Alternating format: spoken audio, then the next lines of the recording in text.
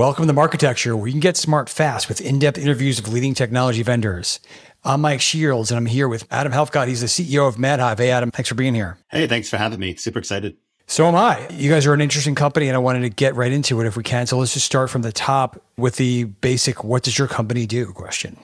Sure. In ad tech terms, we're a demand-side platform that works with broadcast groups, brands, agencies. We're really hyper-focused on local. We have a high-fidelity bidder that was built in the past couple of years to really focus on the scarcity of television. So we're really built around the TV ad stack and acquiring television as humans move over from linear systems into connected television.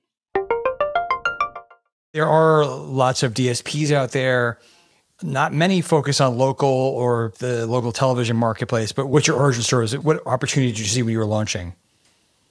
Yeah. So, I'm an early adopter, founder, and it just seemed inevitable one day that all television will be delivered over IP. That just seemed normal, right? That's just like an inevitability. And I was helping out a friend. I had another startup in the past that I sold, and I was helping out a friend. He was building an OTT station. And when I was picking out vendors for ad tech and things like that, I was really kind of like horrified at the landscape of like SaaS software on the production side for OTT, as well as the monetization side. And it was really early. This is like 2014, early 15. And, I just figured that, hey, if like television's a huge industry, it's a very old industry in media. And it seems like the technology side and the startup side isn't really geared up to handle that load coming in. And I saw that as a really big opportunity. But it's ad tech, right? And ad tech is traditionally pretty gated. It's hard to get in there. Right. In 2015, there wasn't a lot of connected TV to buy and sell, right? So you're talking about that's correct. Linear television primarily and addressable, I guess. Right. And so, initially it was every brand is going to be a media channel, and let's develop tools and things like that for them. Like, how do we do interactive ads? All the stuff that we've seen over the years. And as I kind of got into it and started meeting people, I saw that there was a really big opportunity with the broadcast groups in the United States. So like Fox and Tegna and companies like that, that's had these big sales teams. And basically their markets were dwindling because people were moving over to CTV. So they needed to sell a reach extension product. And so we tuned Madhive early on to basically be a reach extension DSP for local sellers. So linear television. I don't mean to interrupt you. I hear DSP, I think buy side. It sounds like you were building this for the stations themselves, though, to help their clients buy. Like, why not build a supply side product, I guess?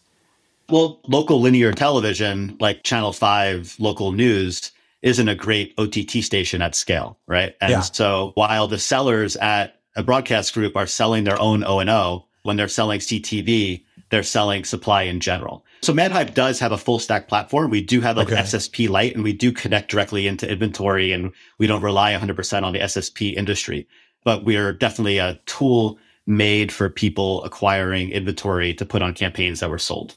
Okay. So like the local sales guy who's selling Channel 5 news to the car dealerships or the big advertisers, they don't have a lot of CTV inventory, especially back in 2015. So you're helping them piece together other packages to extend that, or? Exactly. Like I was like really early in the Pluto offices when they used to be in Venice Beach and, doing deals with them and whatnot. How do we get good data? And how do we make connected television look like television, not look like display media or on a phone? On the reporting side, how do we keep it looking like television? Thanks for listening.